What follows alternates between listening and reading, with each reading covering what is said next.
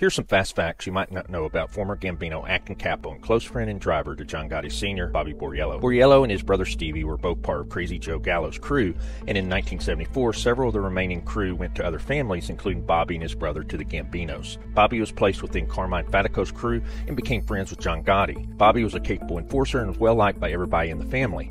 In 1985, Paul Castellano gets rubbed out, but Boriello was not involved, although you see several people make that false claim. Boriello ends up getting made after Gotti's boss and is also Gotti's bodyguard. In 1990, Boriello was involved in the Louie DiBono hit and was the driver, while Charles Carneglia pulled the trigger. Boriello, as part of Junior Gotti's crew, is made an acting capo.